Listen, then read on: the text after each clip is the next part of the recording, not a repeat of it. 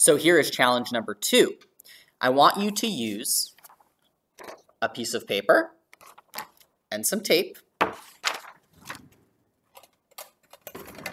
and some markers,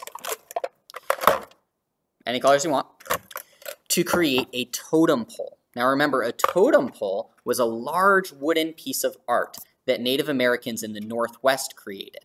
Now, when they would create the art on them, they would create the art to represent their families or their ancestors. So what I want you to do is you're going to take a piece of paper, and once you have drawn images of your family, of your ancestors, something that represents you and your family, you're going to fold it to create a tube, put a couple pieces of tape on it, and then you will have your own totem pole with your family represented on it.